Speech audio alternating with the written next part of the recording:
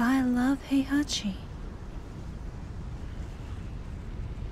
And he loves me. What's up, Internet? So it has recently been brought to my attention that the Heihachi and Kazumi symbol that is carved into the temple floor in the Tekken 7 trailer can also be found in what I believe to be the same temple back in Tekken 2. Now what this symbol means, apparently it's the Japanese equivalent to two names inside a heart carved in a tree. It's called a love umbrella, and it's something that I guess lovebirds, do to express their love for each other. Now the one difference here is that the symbol in the Tekken 2 stage actually has the kanji for the numbers 5691 written in it.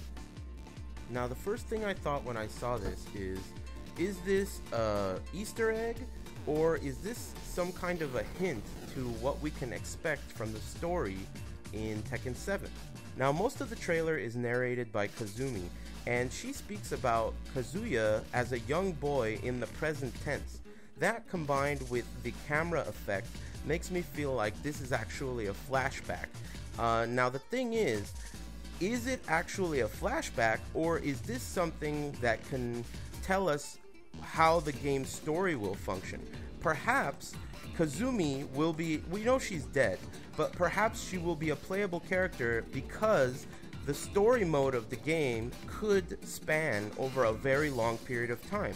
Perhaps we will be able to play as young and old Heihachi. Perhaps the story mode will explain why the design for the Arab character as well as Kazumi herself is so, kind of dated looking. This could explain that. Now this is completely speculation on my part, but one thing that this concept really seems exciting, that makes this concept seem very exciting to me, is many of us want a reboot in the Tekken series. And many of us were thinking that, okay, after Tekken 7 comes out, hopefully the next one will be just Tekken, like a brand new reboot of the original Tekken. Now the thing is, what if this is actually the reboot of the original Tekken, and we're going to get to go back in time, back to the time of Tekken 1 and Tekken 2, and play as the characters during that time. It is possible that since in versus modes of fighting games there are things like mirror matches, the story doesn't really matter in terms of versus mode. So maybe this is something that they're going to use to their advantage in terms of storytelling. Maybe they will allow us to use characters from the flashbacks as well as characters from the present day. Now one last thing I wanted to talk about is, after hearing this, I kind of examined the trailer a little more closely, and I noticed that in the scene where it zooms into Heihachi's eye, you see what looks like Kazuya turning into Devil, and then you see the Devil Kazuya transform into what looks like a much more feminine looking Devil. Could this be Devil Kazumi? I don't know.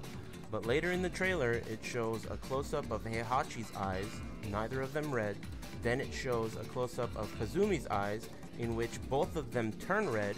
And right after that, it shows Kazuya's eyes, in which he has the heterochromia thing going on, where one of them is red, and it kind of turns even more red. So perhaps this is an indication of how Heihachi does not have any of the devil gene, and Kazuya got part of it from his mother. Who knows?